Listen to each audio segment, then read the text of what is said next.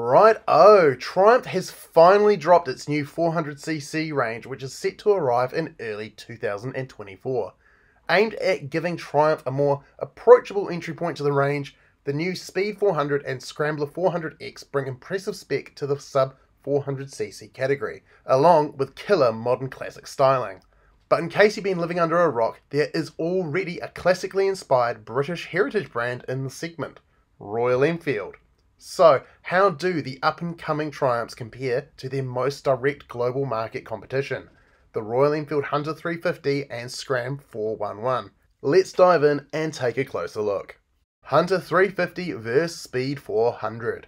As a modern classic-styled roadster, both brands now have an option.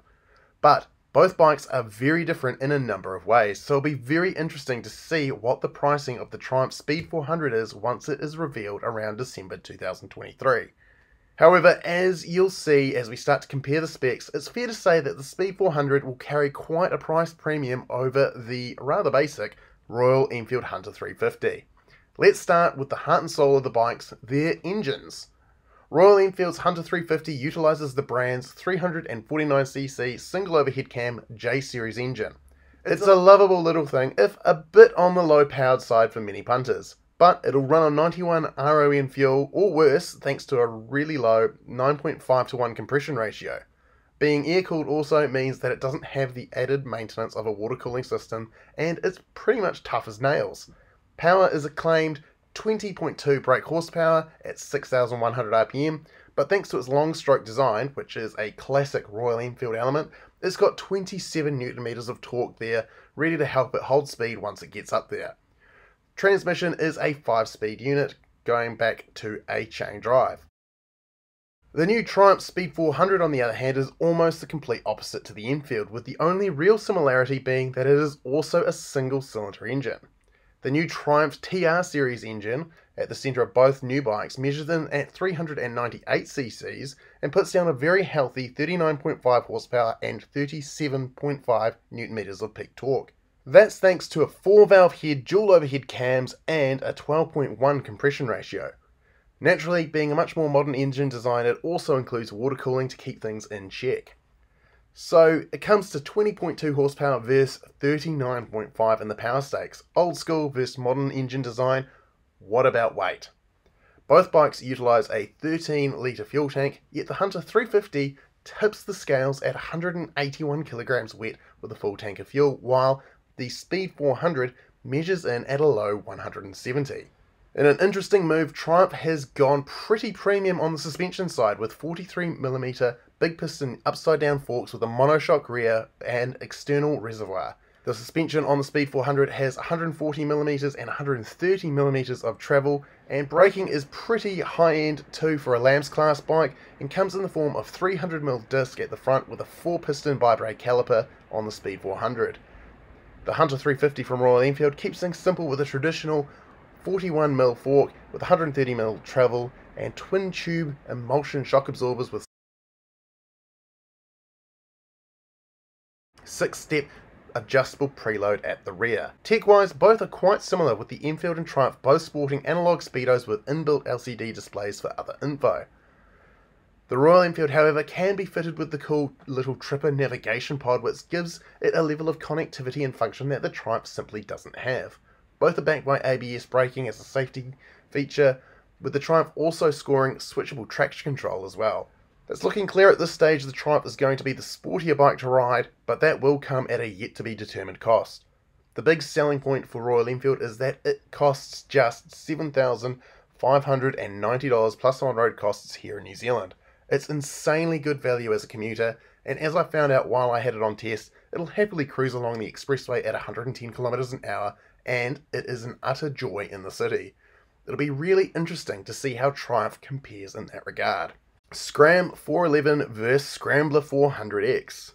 When it comes to the Scrambler game, both manufacturers are fronting with decent Lunar-approved models in the form of the Royal Enfield SCRAM 411 and the Triumph Scrambler 400X. Engine-wise, the Triumph uses the exact same TR series engine as the Speed 400. That means, once again, it is a single cylinder with dual overhead cams and water cooling with a power output of 39.5 horsepower and 37.5 Nm of torque.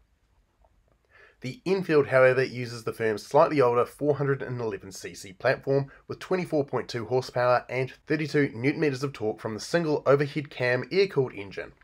Just like the J-Series engine found in the Hunter, the SCRAM 411 engine is a low compression affair with 9.5:1 compression ratio and features a long stroke, meaning it lopes along at a gentle pace. When it comes to weight, again, things are a little different. The SCRAM 411 tips the scales at 185 kilos with a full 15 litres of fuel. The Triumph weighs in at 179 kilograms by comparison, but just like the Speed 400, the Scrambler 400X only holds 13 litres of fuel. Fuel economy stats aren't yet available for the Triumph, but that could be potentially limiting. Suspension on the Triumph is the same as the more road-oriented Speed 400, albeit with extra travel at both ends. That's 150mm of travel front and rear. The SCRAM 411 goes old school with its conventional 41mm forks, but it outshines the Triumph in terms of travel with 190mm at the front, with the monoshock at the back having 180mm of travel. Again, the instruments are quite similar, with the SCRAM also having the option of Enfield's cool Tripper navigation pod. The Scrambler 400X has the same electronics as the Speed 400, but its ABS is switchable for off-road use. The Enfield has ABS, but it is not switchable, at least in the traditional sense. You can do a burnout to confuse the computer and turn off the ABS, but this also turns off the speedo as well, which is obviously not an ideal solution.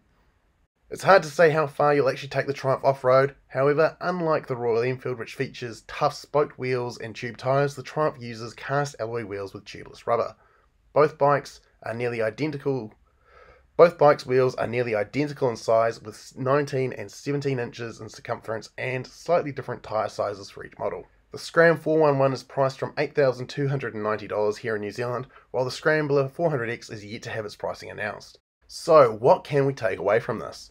While the Triumph is clearly after a similar rider to Royal Enfield, they're not after the same rider necessarily. Going through the specs, Triumph's new 400s are much more modern and premium bikes than the simple and affordable Enfields. Royal Enfield make terrific transportation and beginner bikes. They're easy to ride, simple to own, and quite a lot of fun in the right circumstances. The new Triumph 400s appear to be slotting in above the Royal Enfield position in the market and will offer a lot of what we've asked Royal Enfield for, but at a more premium price point. If the prices match the Royal Enfield bikes, I will happily eat my helmet lining.